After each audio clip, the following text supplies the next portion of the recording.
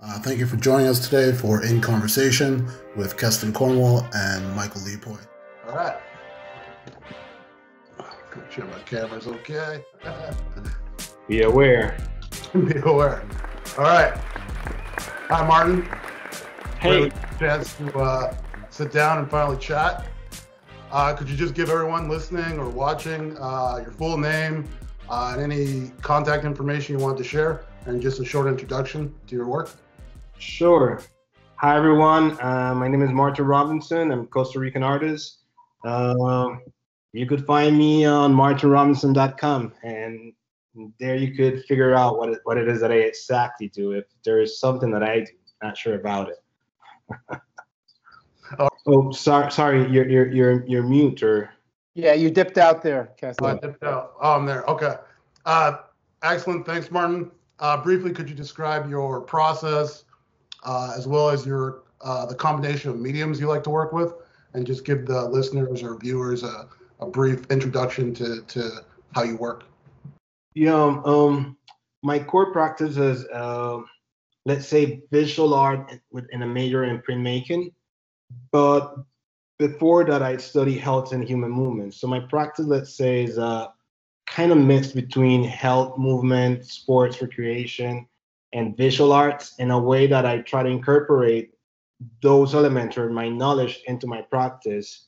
And in terms of mediums, I don't have a specific medium. I do think my language is printmaking, because that's what I specialized when I went through school. My language is printmaking.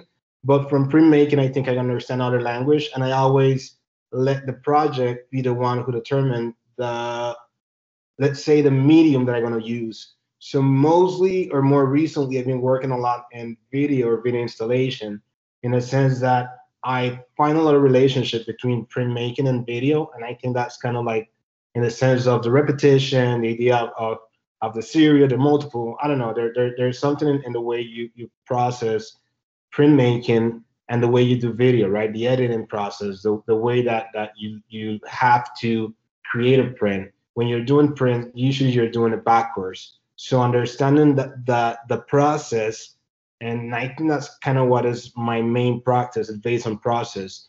But in this idea that I've been working more recently in this tecnología de coloniales. So tecnología de coloniales is kind of like my own understanding to this idea of decoloniality and the way people approach it. For me to do a decolonial practice is not about aesthetics. It has to do more with this idea of process. So how you engage in the project, what is the meaning of the project, and the process is more important than the final project for me. And I think that's what I was trying to relate in terms of the medium and the relationship of medium with the specific work, and how it worked for me in terms of my language with the printmaking.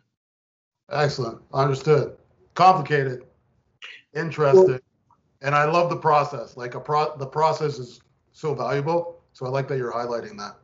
Yeah, I might say maybe not complicated. I think it's for me, it's kind of being critical with what I'm doing. You know, like most of the time, I like to believe that I'm producing from a place that is not based, again, on aesthetics or a specific market. I'm not thinking in how much my art going to be sold for, or how I'm going to market my art.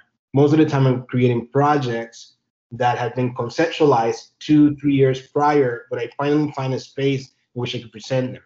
So it's more an idea of being practical with my practice, not only in terms of what I'm producing, but also the economy that surrounds my practice. I see. Quick question, or this isn't one of the questions, but just so we touch on it. You spoke in another language, which is right. Spanish. Could you give the listeners a little bit of background to why you speak that language? Well, my family is actually a mixture of a bunch of stuff. Let's put it that way. My family, like Jamaican, part of my family is Jamaican. Other part of my family kind of like from the, let's say, Caribbean coast of Central America, Honduras, Nicaragua, Panama. So my family kind of developed in this area, which historically it's been known as Mosquito Land or Mosquito Land. Mosquito Land is like this area that extended from Honduras all the way to Panama, And if you, let's say you visited areas right now, you could still see a high percentage of Black people living in these areas. In Honduras, you have the Garifulas, who are this mixture between Black and indigenous. Then if you go down in Nicaragua, you have the Mosquitos, which is also another mixture of indigenous and Black. And, as you go down in Costa Rica, you have the Coolies, and Panama is also the Coolies, which we call Coolies, and also a mixture between indigenous and Black population. It is believed that most of the people that arrived to this area was people who were enslaved, and they managed to escape. And once they got to the coast, all this indigenous community just approached them and take them and make them part of them, right? So from that idea that I'm from this Caribbean region, which is always like a region that doesn't have a border, like there is border in terms of geographically or in a map, but in terms of movement, there has never been a border. So I speak, let's say, a kind of Jamaican, a broken Jamaican or Jamaican slang. There is something specifically to Costa Rica that named Mecatelu. So Mecatelu is kind of like it's actually a live language. It's a Costa Rican live language, and it's kind of derived from Jamaican expressions. But if I haven't been in the region like living fully for a long time, so I could understand maybe 70% of it right now. But because some of the word has changed meaning when I was a kid and what they mean right now. So it's always shifting and changing. So I kind of speak that language or understand that language. Then also Spanish, which is like the main language in Costa Rica. And kind of understand Brazilian and some kind of like Italian, because it's kind of, we have a big influence of tourism in Costa Rica. So you always kind of shift in between language, or at least trying to understand other person in their language. Understood. So there's a lot of cross cultures there. Right. It's a small country with a clash of cultures and diversity. Are you formally trained with your? I'm formally trained. I'm training in a major in art and communication from the National University of Costa Rica. So this is a program, a 4 years program, in which the first year you kind of like you learn most of the skills: ceramics, sculpture, painting, printmaking, graphic design, textiles. You go through all the process, and then on your second year, you have to you have to specialize in one of them. So I specialize in printmaking. In reality, I didn't. When I got into school, I came from another major. I was already working on my master in health, so I came in like, let's say, a bit older, or with already a knowledge of how the institution system worked. So I thought when I got into art that I was going to be an artist, in the sense that I was going to learn to do everything, right? Ceramics, painting, drawing. And in my first term is when I realized I have to show something in my second year, like I have to just specialize in one thing. And the way my friends or people who were doing it, like, decided, it was like, okay, so you really want to be an artist, or you just want to play to be an artist, right?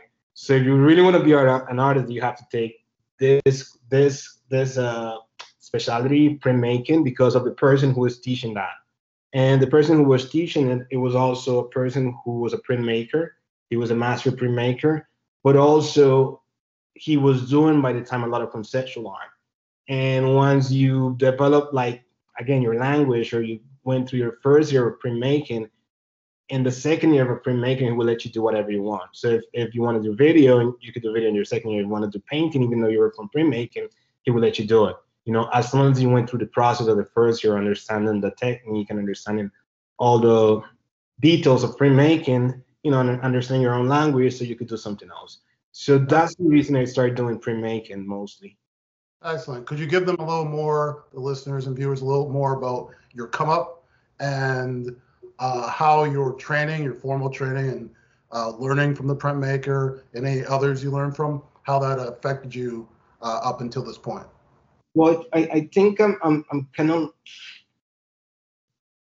a hoarder of knowledge, let's put it that way.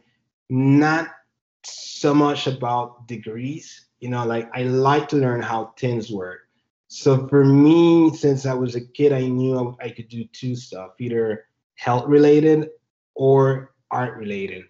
Yeah. I knew as a kid also that if it was art related, I had kind of like a spam or something like a period of creativity, or what I think it is a period of creativity. And of course, no, I understand is more of a period of doing and a period of thinking, a period of processing, and a period of producing, right? Which it's quite different each time. It's quite different, and somehow my body understand each one of those process, and it establishes somehow. So I knew that since I was a kid. So for me, it was going to be problematic to develop a career in which I could be productive and sustain myself if that was the way it was going to work, right? If I was going to be able just to produce 2 paintings per year or 3 paintings per year, because that's is what my body is dictating, part of the process to get there. So I shifted and decided I want to do health. So I started studying medicine. When I did that, I realized I was more interested in more interested in sport, health and sport, like sport medicine specifically. And I kind of shift toward that area, studying sport medicine. I finished that, and then I decided it was time for me to explore my art part. So when I came into the art part, I think a lot of my scientific development or my scientific knowledge came into play, like exploring the techniques, exploring, thinking about the materials I'm using, like taking it another level beyond just the aesthetic of it, thinking of it in terms of how it works with the population that I'm working with. When I was in sports, I have to deal with kids, I have to deal with well, older population, also handicapped population. So you always have to always have to shift. You have an idea what you want to do, but you never know who is the public or who you're going to be working with. So you always have to shift in the moment. So for me, those kind of idea of shifting and try to take the best use out of a material or out of something is always there. Like exploring it and thinking about it in different ways, not just from the aesthetic perspective or the art perspective, taking it from that aspect to another one. Understood. This isn't one of the questions, but you touched base on it about health and fitness and how you learned at a young age that it affected your work. When it comes to like the larger population, like just people in general, do you think health and fitness and art, do you think there's a benefit? Is there a connection there that other artists could use, or a benefit that people can get from fitness to apply to their art? Well, I would put it this way. I could talk about this in different, or let's say explain it from different contexts. Let's start it with the most easy one, right? Which is like the one we live in right now, the pandemic. It's like everyone realized that the pandemic is all about the body. It's not about institutions. It's not about not having a job. It's not about it's all about the body. That's period. It's all about the body. So to understand that and understand specifically my practice, I think there is no sort of separation from it. It just came in one. If you think in terms of ritual or Caribbean spirituality, or the idea of producing from other places that is not market, it's not a impulse, or is not determined by the market in a way.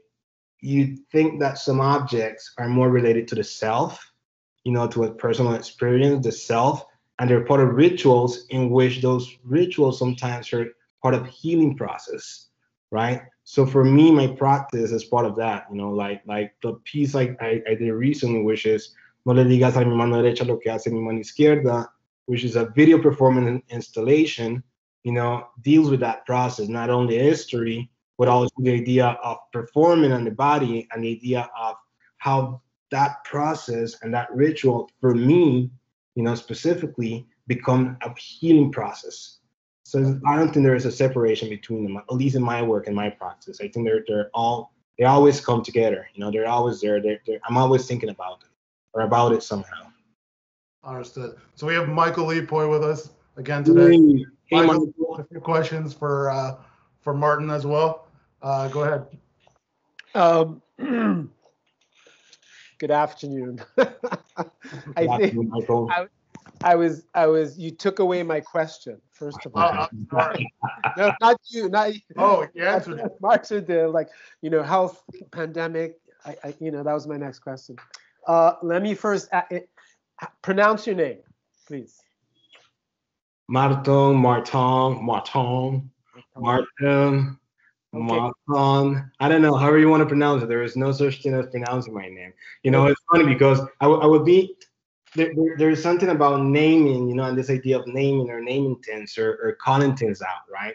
So for me, my name have no value at all in that sense. Actually, I could give you at least 20 other names that people know me, either in Costa Rica or all over the world, and for me, it's just like, oh, okay, I heard that, and I know who you are. I relate you with that name, that place, that specific moment, and it's all good. Being in sport and coming from a Latin culture in which you always have nicknames. So I have nicknames when I was part of the basketball team, when I was part of the volleyball team. So it's always kind of shifting. So my name doesn't have that much value in terms of how you say it, because some of my trainer would call me Marton, because and they would have the documents every day right in front of them, and I would have my name all over the place, but it would still call me Martin. It's like, where's the O? It's like just one O in my name. There's no two O. So you just let it go. I'm more stressful about the idea of being called professor. If you call me a professor, I would be more stressful with that idea. I would be like, I'm a facilitator. I believe more in the idea of exchanging knowledge. I'm still in the process of learning, so I don't think I'm a professor. I'm more into this one-on-one scale. Right, but So for us, sorry, go ahead. No, go for us ahead. as a community, say the five of us, how would you like us to pronounce your name? Because I've been saying Marton. Whatever. That sounds great. Seriously, I'm telling you, like when I got to LA, like a couple of friends started pronouncing with this Marton, and I was like, whoa, I like that. That's what, and you just do it that way. You just love it. Like just let people do whatever they want with it. Seriously, I know who you know who you're calling. I know who you're calling. And I know it's not in an offensive, neglected way. So it's all good. Cool. Kestin has lovingly curated this project. So in the title for the email, it's Los Amigos.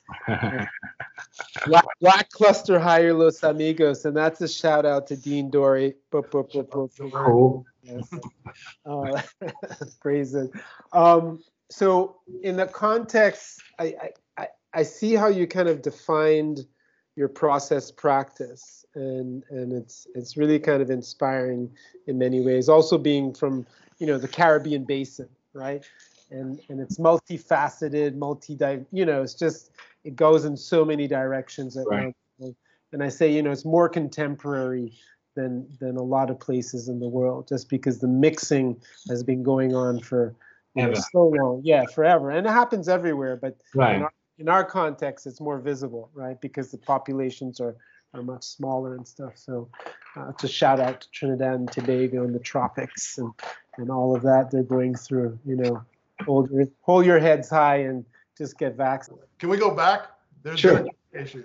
So whatever question you asked, Michael, could you ask that one more time? Because you I'm didn't. sorry. The tech issue. I'm sorry.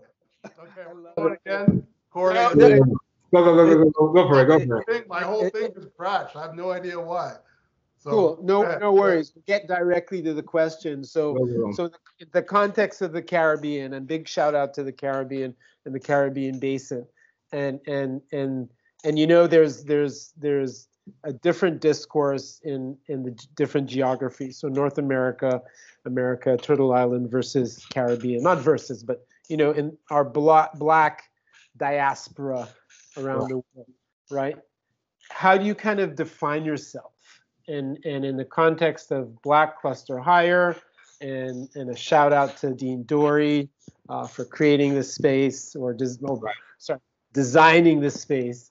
How do you start defining yourself? Well, we were talking previously about this idea of Black artists, right? And I'm not sure if I actually define myself that way, in a sense.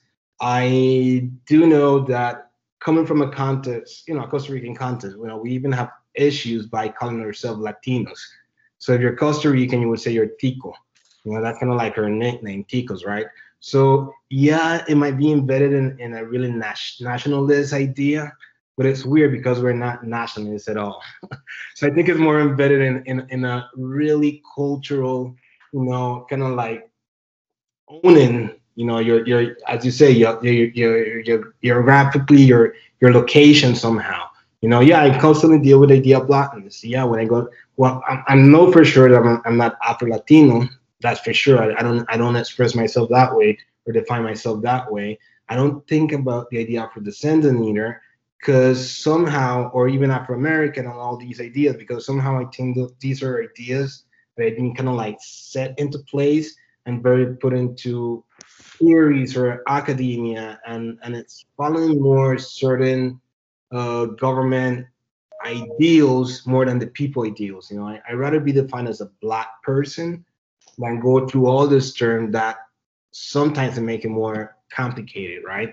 So I could talk specifically of my experience of a Afro descendant in Costa Rica or Afro Latina, right? I get invited a lot to retrospective dealing with the idea of blackness through Central America or through Latin America. And it's fine. But most of the time when I get invited, the person who are inviting me are either based in Europe or they're white, or they're doing a retrospective about Central America, but they're based in Chile, and some most of the time also they're based in Chile working with an organization from Germany in El Salvador, when El Salvador have denied the existence of black people in their country, so it kind of like gets so confusing.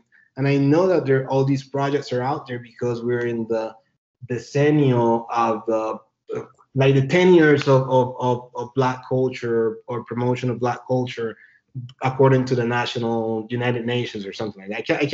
I don't know the name for it specifically in English, but in Spanish is el decenio de la afrodescendencia, kind of like the 10 years of the afrodescency or something like that, right? So there's a lot of money coming in if you're working within that subject, so you could prove that, oh, no, we have inclusion in our program, so most of these projects would come into a region, do stuff, and they're keep this idea that they're perpetuating and they're helping and visualizing the region and the Afro descendants of the.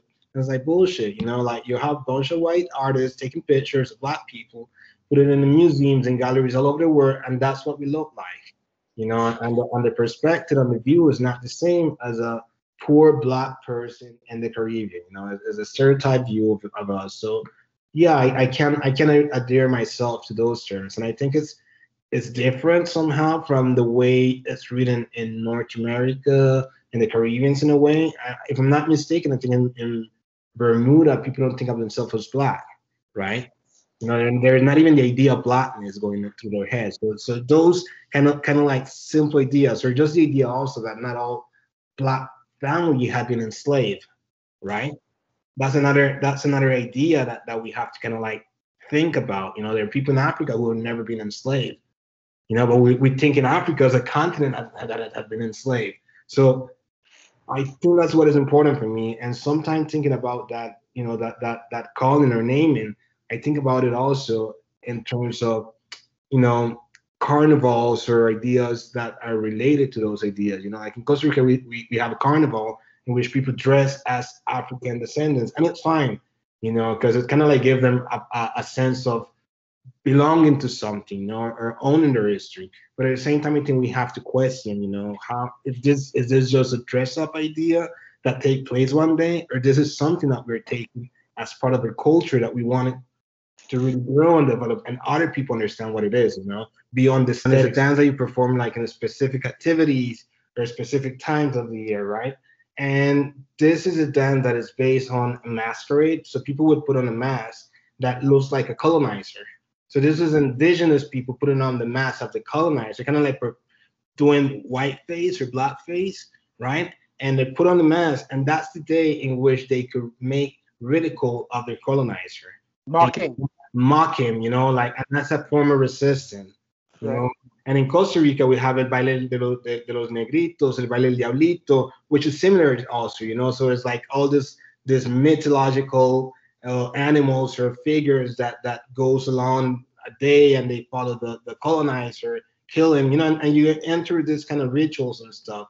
And that's the reason I cannot talk a lot in my work about masks and masking, you know, the masking of the body. And I wear masks in my work because it comes from that idea, right? It's my way to resist, that I could embrace all these stereotypes, portray them, make them my own, and find resistance through that. Yeah, for one day. I mean, it happens, you know, there's a great economist named Lloyd Best, and he said the carnival is 2 days of the year. The masquerade is actually the rest of the year. So it's performed every day. You know, if in Trinidad, I can in old masquerade, or what they called old mass, I can masquerade against the prime minister, right? You know, I wouldn't do that, you know, if the prime minister ever gets to see that, you know, but you have that space to do that. And that's a joyous space, like, ha, ha, ha, you know, that's funny, or, you know, any kind of ridicule is okay because it's carnival, right? But we're kind of running up on the 1 hour, I think, or not. But keep going. Let's keep it going. I like the conversation. Forget the time. Keep it going. Yeah. Okay. Cool. And I think we touched on the professor idea. I mean, I was about to say, Kestin, sorry, and Martin, that they remind you, the students remind you that you're a professor. Okay. So even though you might not be comfortable with it, they're gonna call you professor, prof. And get used to it. This is what I'm telling you. This is kind of the warning. But beyond, I got my ways to kind of like have it done. It might not be the right ones, but I have my ways. Good. We all do. Assistant professor, how has your process been? Your onboarding. You're not onboarding as yet, but you know, involvement with OCAD-U and this whole process. We have some behind the scenes emails that happen, you know, and that's as a result of the pandemic. Honestly, we only had so much power to get, you know, you to Toronto, but be that as it may, how has it been, you know, since receiving the, you know, saying yes to the job? Well, I think I kind of mentioned it before, and within this idea that the pandemic is not about the institutions and not about, you know, the government, it's about the bodies, you know. And I think that, yeah, you know, like the one that suffered the most is the body.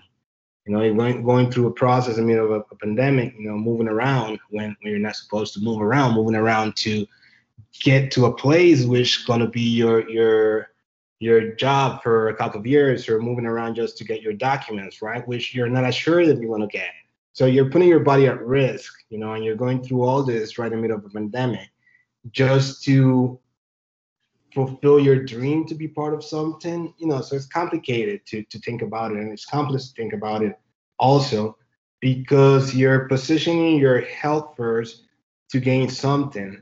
And what is the value of getting that if the process is doing more damage than what than the final result? So yeah, it's a lot to digest. And even though I'm out here in Canada, I'm still dealing with a lot of stuff, you know. I'm still dealing with my documentation. I'm still dealing with how do I get a phone if I'm in a pandemic and I need a phone to get a bank account. So, you know, so the process, it ain't over yet, right?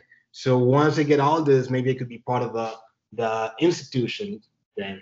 But it seems to going forward, you know, but it's slow. And yeah, you still have to breathe every day, and you still have to like, okay, so let's see what's the challenge today. So getting a phone is a challenge. Okay, so I can deal with that until I'm out of my quarantine, you know. So yeah, it's something that is perpetuating over the body, you know. It's nothing else but the body. So say it to anyone. Marton Robinson. You could just look for Instagram Marton_Robinson, and Instagram, Facebook, Marton Robinson. My website, martonrobinson.com. And you could Google me. You could find information out there, I guess. For sure. Assistant professor. Facilitator, never professor, facilitator. Facilitator. blackocadu.ca. Shout out to Dory, and Thank you.